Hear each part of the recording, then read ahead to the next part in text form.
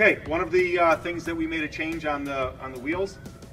These are the Vex Pro wheels. I've heard really good things about them. Our experience has not been that great. Every once in a while, some of these are loose, like this one here. Right, it's loose, and now it's dragging. And when it drags, when you're trying to drive across, try to move sideways, it doesn't move sideways. It kind of stops and starts. We've gone to Andy Mark, version of Andy Mark ones. I think they're less good in some ways. I don't think they're as grippy, but they seem to be holding up. So that's my experience. Yours might vary, but that's what we've done.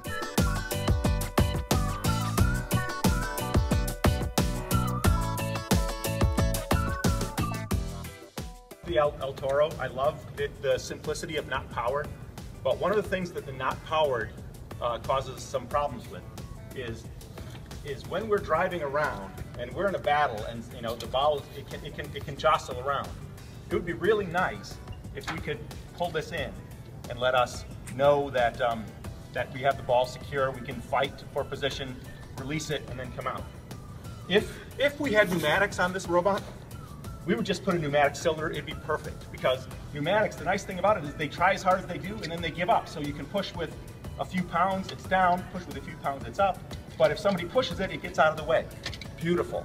But we don't have pneumatics on our robot, and boy, that's a lot of things to have to put on just for that one feature. You can kind of fake a pneumatic system with what we've done here, right? This is going to go, it's going to sit right in this part of the robot, and there'll be a linkage going from here to a link up here. And it's essentially, if you look at it, it's just a snowblower motor. But I put on it a mechanism so that when you drive, you only drive through these springs.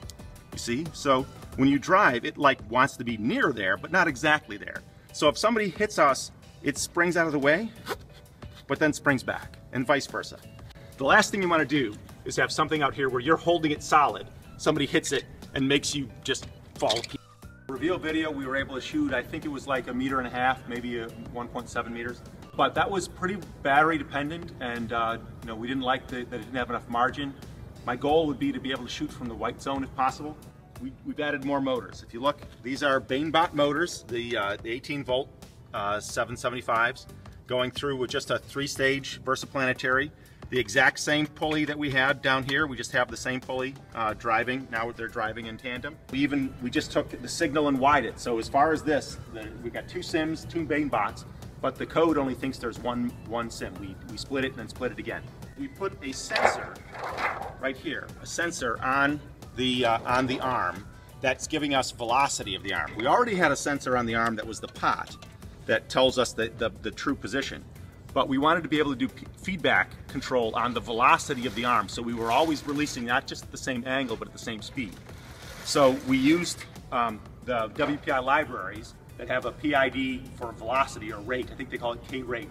So we're measuring the velocity of the encoder pulses, the same encoders that we use on the wheels. We just made a little gearbox. It's a 1-to-1 gearbox. I just laser cut a whole bunch of ABS and stacked it together and bolted it in. Now I have a range of pulses, and those pulses are telling the C-Rio what the speed is, and the WPI libraries, you can set the parameters to release at a certain velocity. And that's what we're doing now. And so at the very close-in ranges, we're much less battery dependent, and we're just repeatable, and a lot of other good things flow from us. Having sensors is really a positive thing. We went from being able to shoot about 1.5 to 1.7, and being pretty battery dependent. Our maximum right now is right around 5 meters, but we're within striking range.